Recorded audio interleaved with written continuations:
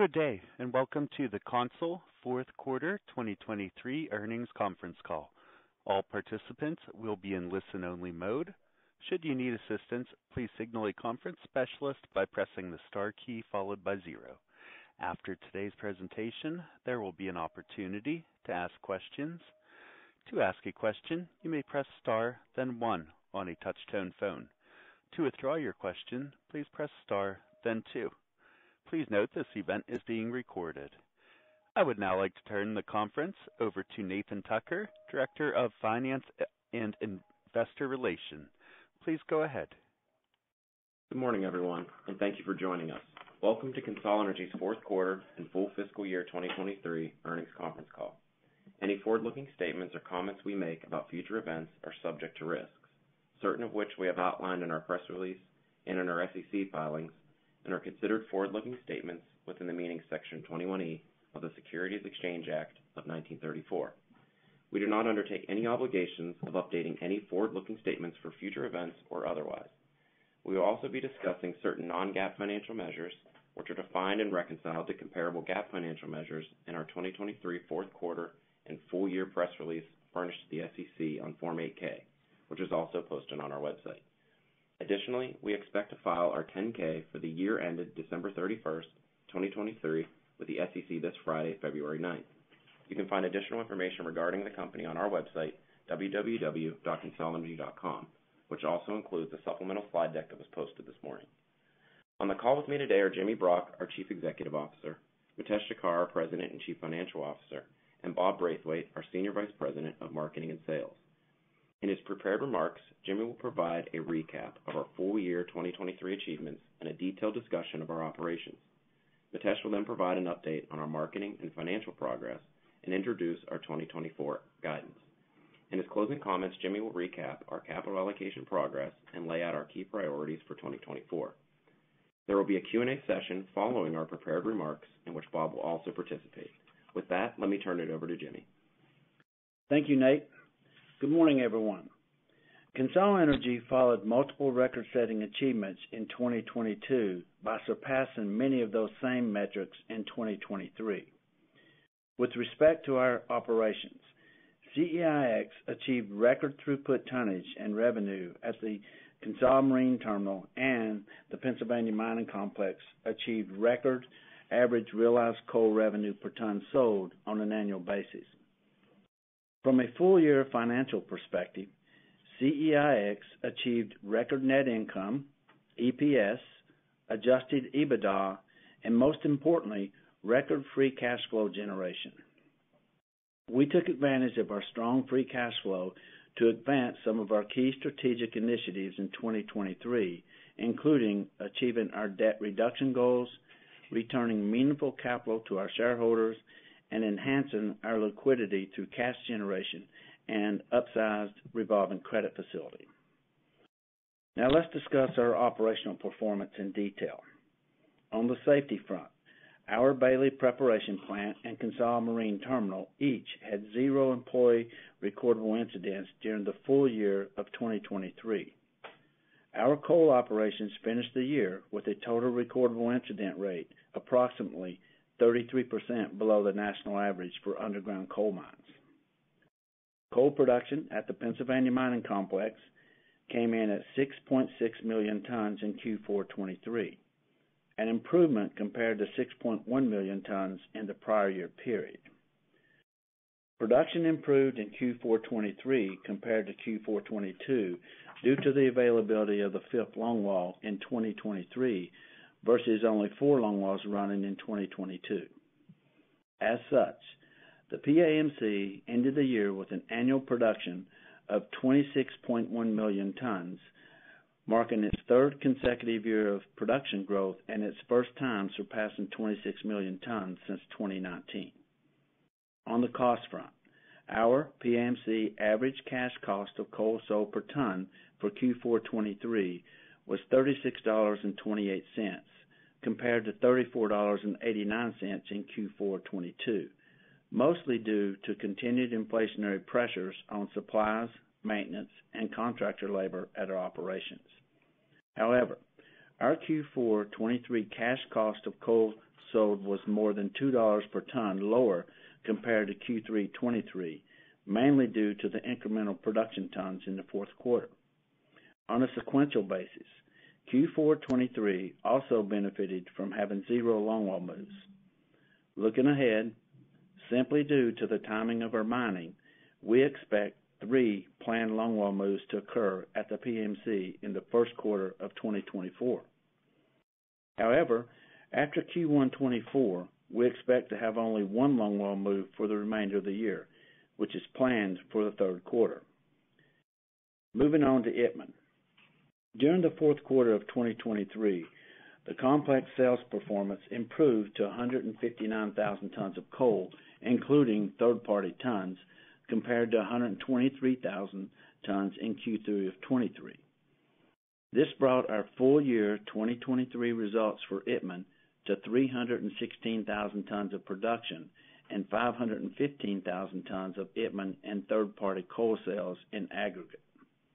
During the fourth quarter, all 3 operating sections continued to mine additional height for mains development, which requires cutting additional rock and slows mining rates. Furthermore, we continued to be impacted by equipment delivery issues and higher employee turnover at Itmann in Q4 23. Once we have completed our long-term mains development this year, we will operate the mining sections in targeted blocks of coal reserves. This is expected to lead to more efficient mining heights and improved production rates.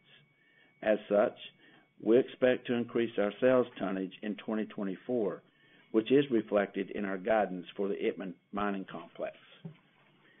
Moving to the CONSOL Marine Terminal.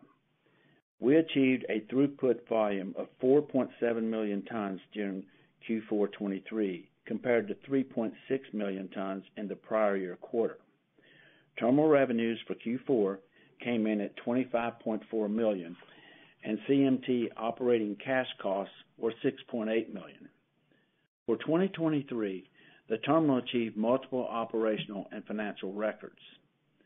CMT finished the year with 19 million throughput tons, surpassing the previous annual throughput record of 14.3 million tons set in 2017. Terminal revenue for 2023 surpassed $100 million for the first time, finishing at $106.2 million. The CONSOL Marine Terminal finished 2023 with adjusted EBITDA of $80.3 million, by far the highest level in its history. Also, keep in mind that this was all achieved without any employee recordable safety incidents during the year. With that, let me turn the call over to Mitesh to provide the marketing and financial updates. Thank you, Jimmy, and good morning, everyone. Let me start with an update on the marketing front and our contracting progress.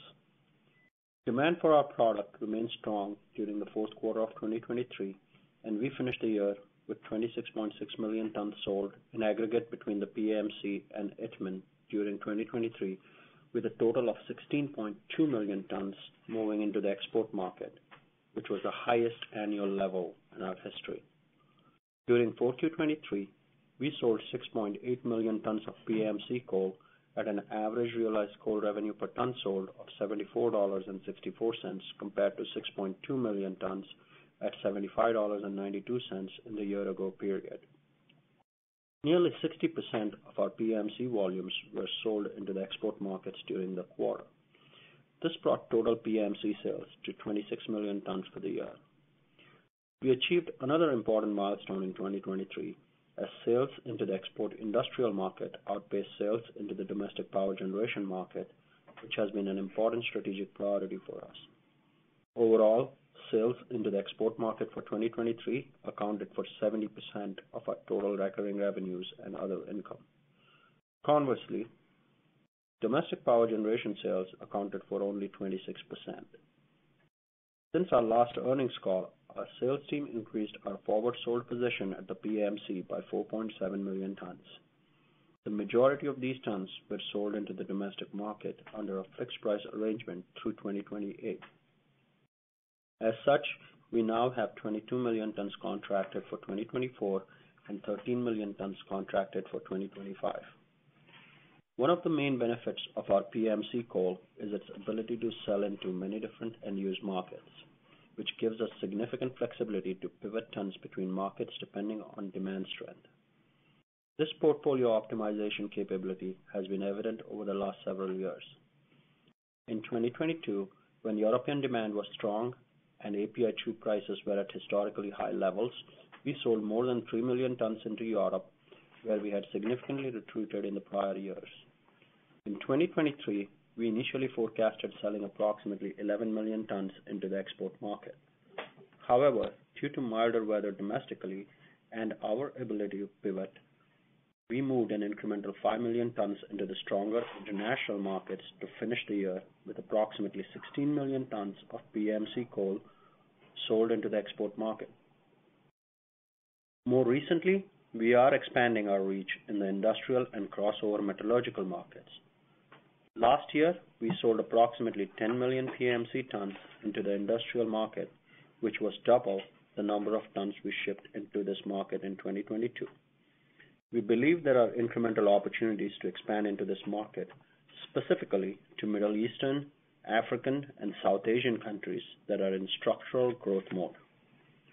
On the crossover sales front, we shipped 2.6 million PMC tons during the year, which is the highest we have ever achieved. We also shipped nearly 500,000 tons of coal from the Itmann Mining Complex into the export met market, bringing the total export met sales for the company to more than 3 million tons in 2023. With the commissioning of our fifth longwall at the Antelope Fork Mine, which has a lower sulfur content that is desirable in the crossover met market, and the ramp-up of our Itmann Mining Complex, we are expecting further growth in our met coal business over time. Similar to the industrial market, we continue to work on penetrating new crossover metallurgical markets, particularly in South America and Asia. Moving forward to 2024, we expect to follow a similar playbook by building upon our structural export market shift while maintaining a stable book of domestic fixed-price business. There are several tailwinds in the U.S. coal market that gives us confidence in our ability to continue to contract future domestic business. The increasing demand for data centers due to deployment of AI technologies, growth of commercial factories, and EVs is causing electricity usage to soar across the United States. As such, utilities and grid operators are increasing their forecast for U.S. electricity growth for the next 5 years, well above historical demand trends. As an example, within our operating footprint, PJM anticipates electricity demand to rise approximately 2.5% annually through the decade and increase from less than 1% growth expectations a year ago, mainly due to the electrification of the transportation segment and industrial applications. In Virginia, one utility had to briefly pause new data center connections in Loudoun County because of insufficient electricity supply. In Kansas City, Evergy is seeing the most robust electricity demand growth in decades. This leads us to believe that we could see some slowdown in coal power plant retirements or higher utilization of surviving coal plants. Nonetheless, it provides us with confidence that we will continue to have strong demand from our core domestic customer base for many years to come. For the Itmann Mining Complex, we continue to see strong demand internationally and in the domestic market for our product. In fact, we recently completed a 2-year deal for our Itmann product in the export market. For 2024, we now have 571,000 tons of Itmann coal under contract with a balanced mix of domestic and international business. Now let me provide a quick update on our financial results before providing our 2024 guidance and outlook. This morning, we reported a solid fourth quarter 2023 financial performance, which capped off a very strong year for the company. We finished 4Q23 with net income of $157 million. Additionally, we finished the quarter with adjusted EBITDA of $240 million and generated $165 million of free cash flow. We ended the year with a net cash position of $88 million and total liquidity of $525 million. For the full year 2023, we reported net income of $656 million, adjusted EBITDA of $1.05 billion, and free cash flow of $687 million, all of which are annual records for our company. We generated $858 million of cash flow from operations, of which $168 million was used towards capital expenditures and $687 million was available as free cash flow. Of the $687 million, 28% was deployed towards debt repayment and 68% towards shareholder returns. These together translates to approximately $22 a share based on our year-end 2023 share count. Now let me provide our outlook for 2024. Starting with the PAMC, we are expecting our 2024 sales volume to be consistent at the midpoint compared to our 2023 level. We view our 5 longwall complex as having a base production level of 26 million tons with the optionality to ramp up or pull back depending on market dynamics and other factors. We are currently 85% contracted at the midpoint of our guidance range with the expectation that the majority of unsold tons will move into export markets, most likely the crossover met market, which is more spot in nature. On the pricing front, we expect our average realized coal revenue per ton sold to be in the $62.50 to $66.50 range, assuming $105 a ton average API2 price at the midpoint. Relative to 2023, this range reflects lower commodity pricing, specifically for API2 prices, as well as the roll-off of some higher fixed price contracts that were put in place under previous market conditions. For reference, API2 prices averaged $128 a ton in 2023. We expect our 2024 PAMC average cash cost of coal sold to be $36.50 to $38.50 per ton, reflecting modest inflationary increases compared to 2023 levels. The bottom end of our cost guidance captures the potential for deflation in key commodities, including power prices, as well as fixed cost leverage at the higher end of the sales volume range. Conversely, the top end accounts for reduced tonnage or a stronger commodity market, which would be a net benefit to our cash margins, but a headwind to our power and supply costs. For our Itmann mining complex, we are introducing annual sales tonnage and average cash cost of coal sold per ton guidance. On the sales front, we expect a range of 600 to 800,000 tons. The lower end captures our current contracted position, while the upper end contemplates moving beyond mains development quicker and expanding our third-party sales. On the cash cost side, we expect an average cash cost of coal sold per ton range of $120 to $140. The upper end accounts for the possibility of extended mains development, persistent staffing challenges, and reduced tonnage, while the lower end captures the possibility of reduced inflationary pressures and increased production. Lastly, on the capital expenditures front for 2024, we expect a range of $175 to $200 million. This range is slightly higher than a typical CapEx guidance range for us, but reflects some planned spending from prior years moving into 2024. Keep in mind that we started 2022 with a top-end CapEx expectation of nearly $200 million, but only spent $172 million in that year. We also started 2023 with an expectation of $185 million at the top end and only spent $168 million. As we highlighted throughout last year, supply chain bottlenecks have delayed equipment deliveries and extended lead times, and this has postponed certain planned expenditures. With that, let me turn it back to Jimmy. Thank you, Mitesh. Let me now provide an update on our shareholder return program, which has been one of our key capital allocation priorities in 2023. We deployed approximately 85% of the free cash flow generated during the fourth quarter towards repurchasing shares of our outstanding common stock. In total, through January 2024, we deployed $141 million of our Q4 23 free cash flow towards repurchasing 1.4 million shares of CEIX stock at a weighted average price of approximately $100 per share. Since restarting our share repurchase program in late 2022, we've retired 5.7 million shares, or 16% of our public float over that time period.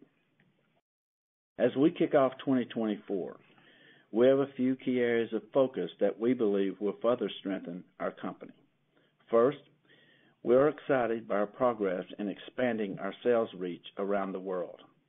In 2023, we were successful in marketing our PAMC coal to 3 new countries, and we are committed to further penetrating new markets while continuing to expand our sales book in growing markets. This will be made possible through our high-quality coal as well as our ownership in the CONSOL Marine Terminal. Second, we expect to leverage our strong contracted book and customer relationships to continue to layer in future sales in an opportunistic manner. Our contracting strategy has always been designed to smooth out the peaks and valleys of the market dynamics, and our strong contracted position to date allows us to be more patient in softer markets. We believe that one of our strategic advantages is our ability to lock in contract duration, which gives us good revenue visibility and allows us to adjust the business accordingly to manage our cash flow generation. This is one of the main reasons we've generated positive free cash flow every single year since our spin, despite the strength or weakness in the market. Third, to further manage our free cash flow generation, CONSOL is laser focused on managing our cash outflows. The team has done a good job in identifying unnecessary spending while working hard to mitigate as much inflationary pressure as possible. It is no secret that inflation over the past several years has increased the cost of doing business for nearly every company, regardless of industry. However, we rarely take a passive approach to problems. We will be focused on reducing spend where possible to expand our cash margins and free cash flow generation while maintaining our core values of safety and compliance. Fourth, we are committed to scaling up the Itmann mine to full run rate production. While staffing challenges and extended mains development timing hampered the ramp up in 2023, we are getting closer to moving past these issues.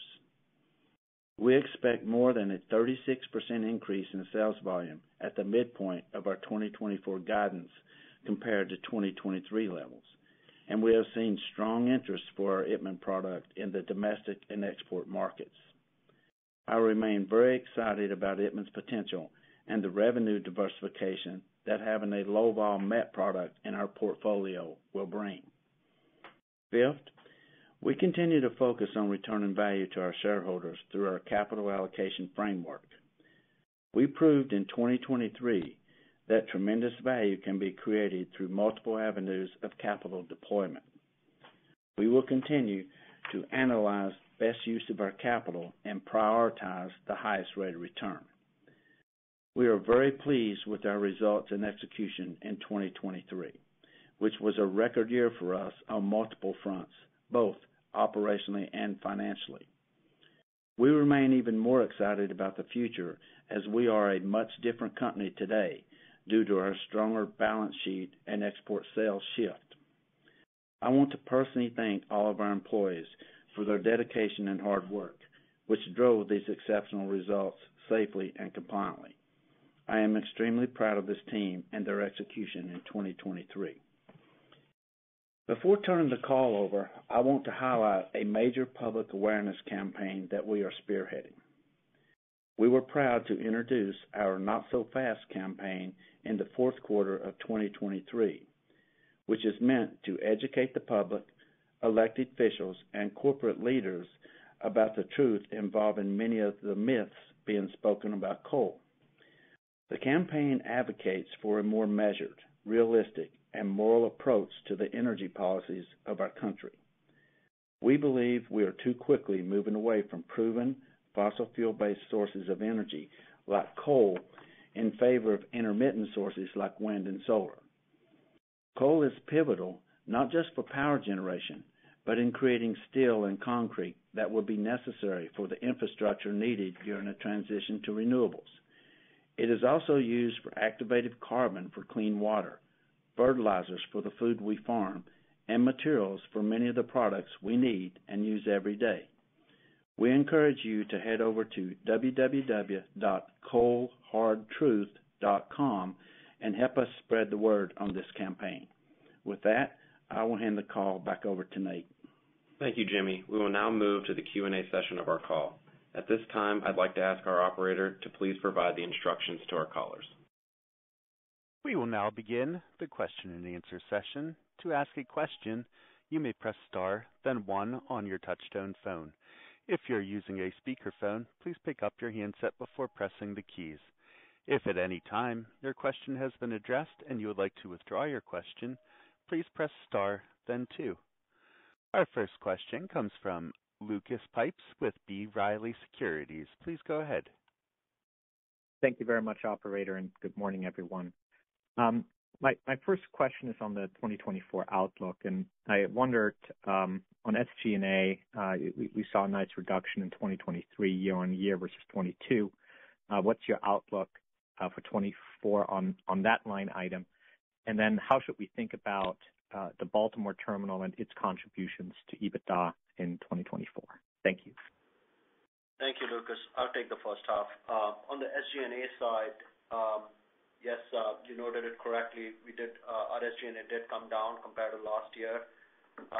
We expect some more decline this year as some of the legacy stock-based compensation is coming down. And overall, I think that continues to be our focus going forward as well, to focus on the cost side, both on the operation side and other parts of our business. So you should see some tailwinds on the SG&A side this year as well. And on Baltimore?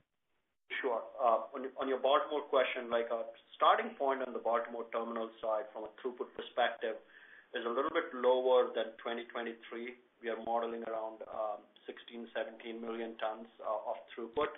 Having said that, if you hear the prepared remarks that we talked about, like about 4 or 5 million tons moved into 2023 from domestic to export, we could expect a similar shift this year as well. It all depends on where the pricing is. As we have said earlier, that you could potentially see us optimizing our portfolio based on the highest arbitrage that's available. So the more tons that could move into the export market, the higher the sales through Baltimore would be. PMC accounts for 80-85% of throughput through Baltimore. Our third-party contracting is still strong. So even though the starting point is around, let's call it 17 million tons, I wouldn't be surprised if we end up doing more. But Lucas, one of the really important things about the terminal is the flexibility and optionality it brings to us to penetrate these new markets. I mean, Bobby has done a really good job of moving out, from our original strategy that we had. That terminal is the key to us being able to move these tons into export markets and to do so fairly quickly if we need to pivot. That's helpful. Thank you. I'll turn over to my second question. I may come back to this later.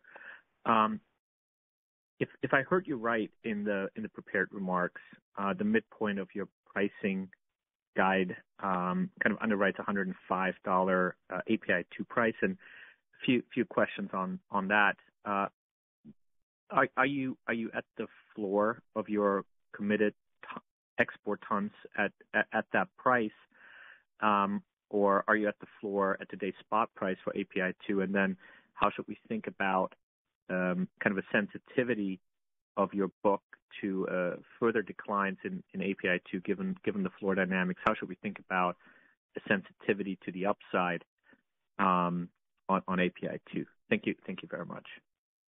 Look, it's about 6.5 million tons of our book for next year, or this year, is tied to API 2 prices. I'd tell you today about 50% of those, or call it 3.2, 3.3, are at the floor at the current price level, API 2 price level, call it low to mid 90s.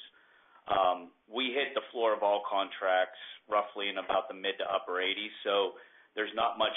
I'd say the downside potential for us is very minimal on a go-forward basis should API 2 fall, but we have extensive upside. Our current sensitivity on the upside for every dollar changes about 18 cents across our entire portfolio. So, if API 2 prices were to come back a little bit, which, again, I think there is still opportunity. I could see a pathway for that, especially with the reduced LNG coming out of the U.S., we could certainly see some benefits there, and that certainly gets us toward our upside of, or to the top end of our guidance that we provided. That's very helpful, Bobby. Two quick follow-ups. In terms of the 22 million tons that are committed for 24, can you provide kind of a breakdown of where they're going and what the key drivers are for the pricing, to the extent they're still sensitive to any inputs? And then also for the crossover tons, how much of your remaining open tonnage is going into the crossover market, and how should we think about the netbacks on that? So we have about 13 million tons put to bed for the domestic market next year, of which about 2.5 are linked to power. I will also tell you that this year we have a new contract that with our customer that we have a power link where our base price is significantly higher. We actually do not receive any EMA now until, call it, mid-$40 power prices. The good news for us is we did see some EMA in the month of January. The cold snap that we saw mid to late January certainly helped us, and we originally modeled in basically no EMA in our plan going forward, but we did see some in the month of January. So again, good news there. The balance we would expect to sell exports, so that's another 13 million tons to get to the midpoint of the guidance. On the crossover front, we expect to sell probably an additional 2 to 3 million tons of our open position, so 4 million tons of open position to get to our midpoint. 2 to 3 million would be in the crossover market, and I would say that'd be split between the Atlantic, i.e. South America, and then the other half would be going to the Pacific market. Today, where high vol B prices are, in the 220 range, we're certainly seeing positive netbacks there, close to $80 back to the mine. And then when you look at where TSI prices are for our crossover coal into Asia, it's just slightly lower than that, but again, very healthy margins there. I'd say somewhere in the low to mid 70s. Very helpful. I appreciate the call. I'll turn it over for now. Thank you. Thank you, Lucas. The next question comes from Nathan Martin with The Benchmark Company. Please go ahead. Hey, thanks, operator. Good morning, guys. Congrats on a strong finish to the year, and thanks for taking my questions. Thanks, Nate. Thanks, Nate. Bob, let me stick with you just for a minute. Lucas pretty much touched on most of my 24 questions, but if we look to 25, you added a million plus tons there as well. It looks like you're at 13 million tons now. Could we kind of get a breakdown of those tons as well, and maybe where you see pricing, average pricing on those? Sure. So the 13 million tons we have now, which I believe is an increase of about 2.2 million tons since our last earnings call. We have just over 8 million tons domestically, of which 2.5 of those are linked to power, the balance being export. All are index linked to date, and all do have ceilings and floors. We modeled 2025. We did also model in a $105 API2 price, and sitting here today, we're mid-60s across the portfolio for the sold tons. Okay, got it. Very helpful there. Appreciate that. Maybe shifting gears over to Itmann. Got some guidance there. Sales 600 to 800,000 tons. Cash cost per ton 120 to 140. Let's start with the cost again. Higher than your peers. Obviously, you mentioned you're still ramping things up. So do you think there will be opportunities to improve on that cost range? Once you get up to more of a traditional run rate, and then maybe as it relates to sales, and that 600 to 800,000 ton number, does that include third-party sales? Maybe you can remind us of throughput capacity at the terminal, at the prep plant there as well. And then any breakdown, I think you called out 571,000 contracted tons for Itmann. Any breakdown would be helpful, domestic versus export, and kind of where you expect to sell the remainder of those tons. Okay, I'll take the first part of it, Nate. First, let's talk about the cost side, the 120 to 140 guidance that we give. Certainly a little higher number than we want, but keep in mind, I think as we continue to ramp up in our mains development down to there, we're having to cut additional rock for height, for ventilation purposes, for long term, which slows down the mining rates a little bit. I think the cost we've seen thus far at Itmann is pretty much reflected for two things. One is volume. Volume is certainly going to help that cost number as we get more, and we've seen some signs of improvement there, and we think we will begin to improve on that. The second thing is some of these, inflationary pressures that we're seeing, and for us it's pretty much in the equipment. Those equipment delays that we've had is, not allowing us to run as efficient as we would like to, whereas if we have the new equipment, we think we're going to get, more tons per man hour to come out of that. The labor has been challenging down there, as we've mentioned before, but I think that's beginning to stabilize. We had a management change there at the top, and we think that as we go forward, that's going to be helpful as well. Very experienced in low seam mining, and those things should help us there. Getting back to, the potential of ramping up to full speed, I think as we're very close to being able to turn one of the three sections off into a panel. That'll give us, we'll be able to mine at lower heights. We'll see what those volumes are coming out of there. And I look for that to be a better number that helps our overall cost. And we'll get to that, sooner. But it's going to be pretty much the first half of this year before we have all three of those sections that are running in what we call the mining height that we plan for. Mining in seam, which helps the cost at the prep plant as well. The throughput volume at the plant, it's a 600 ton an hour plant. We think we can put 3 million tons plus through there, and the guys are making great improvements there. So we're looking forward to what our yields can look like there, and we're located in a position down there to whereas we'll have opportunities for third-party coal, which will help the cost of that prep plant. As we knew that when we put it in, and that's why we put the upsize plant in. Yeah, and then on the marketing side, Nate, it's very exciting. We've got a lot of interest for the Itmann product. As we mentioned, we got 571,000 tons already sold for 2024. We also concluded a 2-year deal with an export customer, so we actually have coal already secured for 2025. I think it just goes to show the attractiveness of the product and the quality of the product. When you look at the breakdown so far, the 571,000, it's almost an equal split between domestic and export to date. I would tell you that the balance of the volume that we're going to sell will be in the export market. Looking at where U.S. East Coast low vol and TSI prices are today, I would expect that portfolio average to be somewhere in that 170 to 180 range. And that 170 to 180, Bob, is for the 571, that blended average? That would be what my expectations are on the total volume that we anticipate selling through Itmann. So okay. call it so at the midpoint of that range, 700,000 tons is what was the price range again? I'm sorry. 170 to 180 based on the current marks. Got it. Okay. That's very helpful too. So essentially, it sounds like the realizations there, obviously domestic is domestic, and then on the export side of the house, it's probably a similar, based on U.S. low vol, maybe a discount or no discount. Maybe you can get some color there, and then depending on the market you go into.